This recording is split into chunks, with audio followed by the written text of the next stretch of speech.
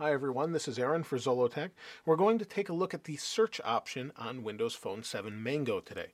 Now let's go ahead and turn the phone on, and we can enter search by going to the button down here, search. Now I do have a phone running Nodo that also has search, but it's vastly different, and let's take a look at that. So on Nodo we have the option to search. It basically searches the web, and then you have the option to speak what you want to search. That's pretty much it. In Mango, though, we have the option to talk what we want to search. We also have a visual search. We have a search that listens to music, and then we have a search for what's around us. And then if we bring this up, we have history and settings. Now under settings, we have use my location, send location to Microsoft for tags. We can delete our history, get suggestions, allow Microsoft to store things, and allow search button from the lock screen. Lots of different options for however we want to do that, and allow different sorts of privacy and that sort of control for our Windows Phone 7 device. As I've said in previous videos, I've been using this for about a week, and I really like it a lot. I'm an iPhone user. I've used iPhones for 4 years, and I find this to be superior in many ways and ahead of the time. So let's go ahead and take a look at what's in this search. Let's hit the home button, or what's around us button. And what it's going to do is say what's around here for eat and drink. We have what's around to see and do, to shop, and highlights, which there aren't any nearby. Not a whole lot in the Syracuse area. Let's go ahead and take a look at Panera Bread. If we tap on Panera Bread, it gives us address, directions, phone number, hours, category, and their website, all right here. And it's pretty crazy how fast that is. Instead of going to a website, it's just there. I find that very convenient. Reviews, this is probably going to take some time to populate, seeing how this is an early build. And then again, we're back. Now if I want to call that location, all I have to do is tap and we call. Again, we have the same thing for directions or address. The address is going to show me where it is in relation to my location. If I go back, nope, didn't go back to where I wanted, but you get the idea. We'll go to Panera Bread.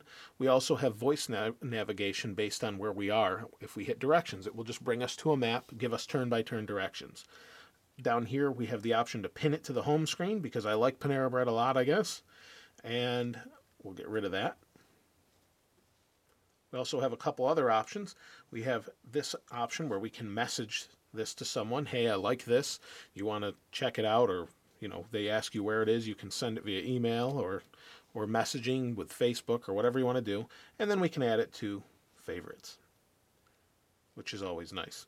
And then we can suggest changes, which is interesting that I don't know if that's just something for the beta or not. So we'll go back, and we'll go back again. And we'll take a look at a couple other options. So in these options, we have the option to listen to music. Now, unfortunately, due to copyright, I can't really do that, but I think you get the idea. It will search music by the way it sounds and look it up for you. You can also do voice search, so we could say Microsoft.com. It will do its thing. It said Microsoft.com, and here's all the information about it. Same thing, very handy, works really well, it's impressive. Now here's one of the things I find pretty crazy, is here is the Peanuts Guide to Life. We'll go ahead and pull this back. Let's zoom the camera out a little bit and go to visual search. Now we have a couple options here which are incredible to me, but let's go ahead and we'll search it. And as you can see, it's bringing up the book here locally on the display, and it's going to give us the price, the description. We've got reviews, prices where we can buy it, all built into the phone. And when I discovered that, I was kind of blown away, and anyone I've demoed that to, it's very impressive. And we've got other options for where it is and that sort of thing. Now that we've scanned the book, maybe we want to scan the text because we don't understand a word that might be on here. Because we speak another language. So it's sensed all the different words, and with that option I can copy all those words and put them in a document, or I can translate those words to say I speak French. All of those words just translated to French so that I could read those.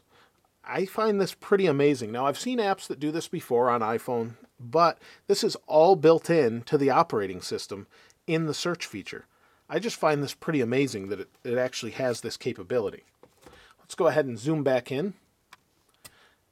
And we'll go back home. We'll hit search. So as you can see, everything's nice and quick. It's fast.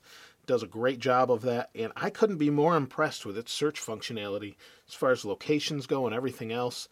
Let's do one more voice search. And this time we'll search for something local. See if it can find it. So we'll search for the closest target. Find the closest target. It will listen, it'll translate, and it understood what I said, and it's going to search the web. Let's see if it finds local. Now, I know some of these searches are based on databases that aren't active yet, so let's go ahead and find images. It found images of the Target store. It's pretty amazing how easy it works and everything that's integrated into the OS.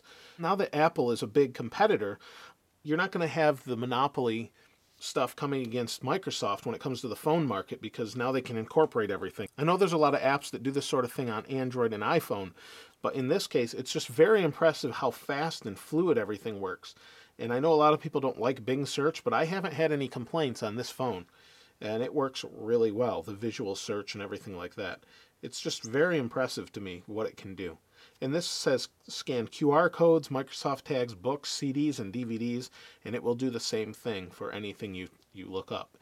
It's really very good, and I'm very impressed. And maybe they'll even tweak it a little bit more before it comes out public release. But I just wanted to do a quick overview and show you what this has, and that's just search, what they've done with Windows Phone 7 Mango. I'm very impressed. Let me know what you think below, and if you're as impressed as I am, or if you think you'd never use it or that sort of thing, please feel free to comment below and let me know what you think about it, because I'm impressed, but maybe you're not, and you use Android and you found a way that you think it works better.